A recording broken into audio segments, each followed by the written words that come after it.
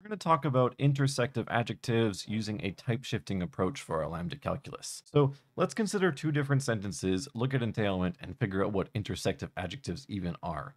So in the first example, we have Fido is a happy dog. The adjective here is happy. Now what we can get from this entailment is that Fido is a dog and Fido is happy. So basically, if we have this form, an adjective plus a noun, with this happy adjective, we get the fact that they're an adjective and they're a noun. So they have both of those properties independent. What about in this example? Fido is a former dog. Okay, so what does this mean? Well, you would want to say if this were the same type of adjective, that an adjective plus a noun would therefore give us them being the property of being an adjective plus a noun. But first of all, it doesn't make sense to say that Fido is former. That doesn't make sense. We need to have former something.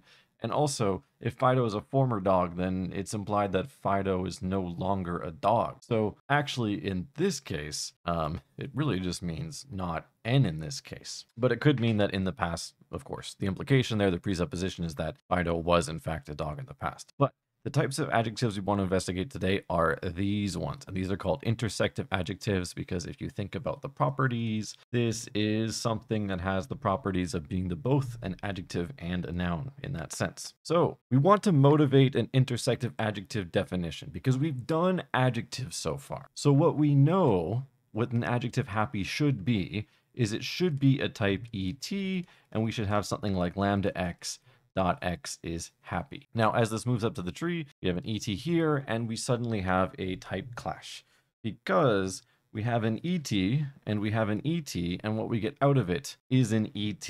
And that is not what we want in this case. So we don't think that happy can actually survive as an ET. In fact, one way that we can fix this type matching issue is to introduce the adjective phrase as an ET. Okay, so what would this look like?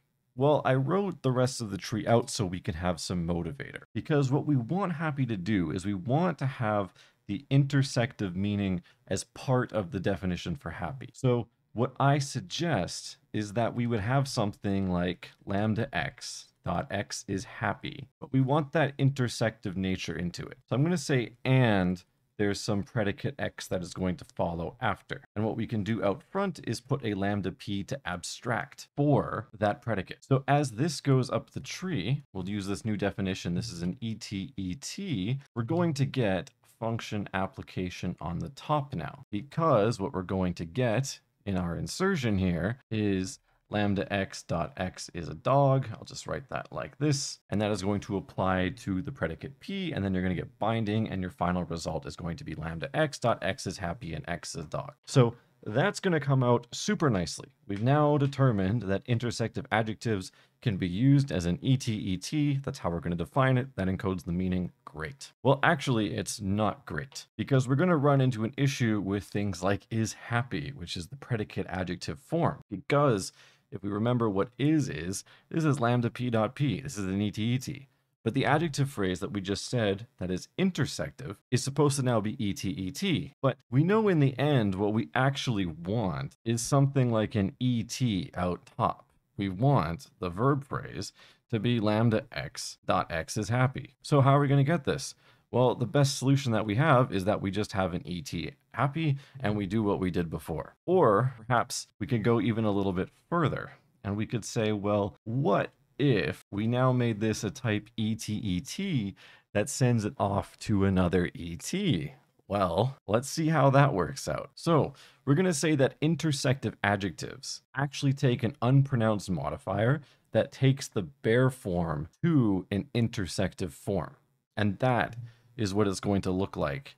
An ET, comma, ET. Sorry, I should say this is backwards from what I said. We're going to insert an ET into here. We're going to get out an ET. So what is this going to look like? We're going to have lambda x dot x is happy. We attach the modifier, do some function application, and then we're going to get lambda p dot lambda x dot x is happy and px. So this is how I think we should start, because we know what has to be in here already. Lambda p dot lambda x. Well, we have x is happy. Now the thing is, we don't actually know the happy meaning at this point. So this is actually just another predicate that hasn't been defined yet. So we can do lambda p prime, or if we don't want to do p prime, let's pick a different letter just because I don't like doing primes either. Let's say qx. So this can be lambda q dot lambda p dot lambda x, and now this will be qx and px. So what I did to get this was I just kind of looked at the end result of what we want, and I filled in the missing links, or I shouldn't say filled in the missing links, but I took the links that were filled in and I removed them and abstracted them with our variables. So now what's going to happen is when we apply lambda x dot x is happy, it is going to fill in the qx position to get happy x, and our result is going to be x is happy and px with the lambda p lambda x still out front. So now what we can do in a tree is if happy is just on its own, it's not being a direct modifier, like it's not occurring immediately before the noun as an intersective adjective, we leave it as is.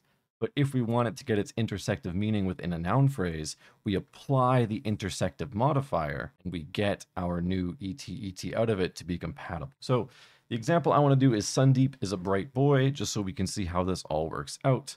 Sorry, I said smart boy, bright boy, it's interchangeable. They both mean the same thing. So I just want to show this in action on the bottom bit. We don't have to do the whole thing. So it's going to start as an ET for smart. So this is going to be lambda x dot x is smart. Okay, and what we're going to do from there is we're going to modify it because it's being intersective in this case, because it's going to be smart boy. So that'll be ET.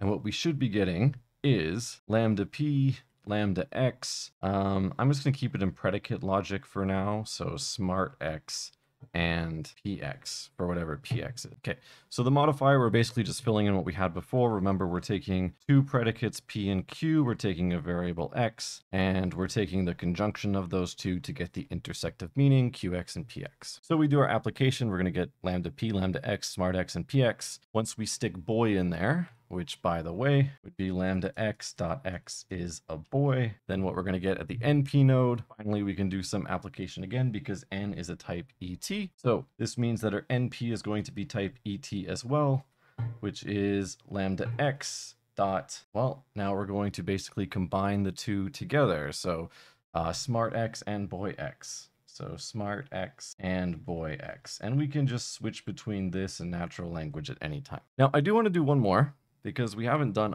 yet in this case, but just to show you what this is this really is going to act just like the verb, the copula is. We're just going to say that this is lambda p dot p, just like is, pump out the same thing. Because what says, it just says at least one. It just establishes existence.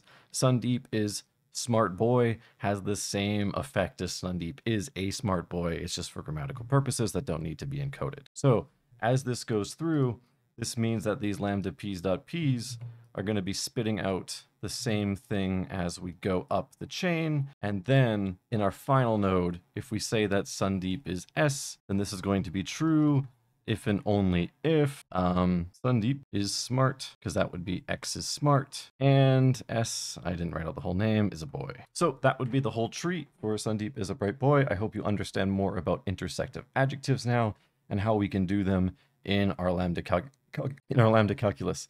We are going to look at function application later, which is a way of doing this without any type shifting. But the method that's used currently, it really depends on the linguist that you talk to.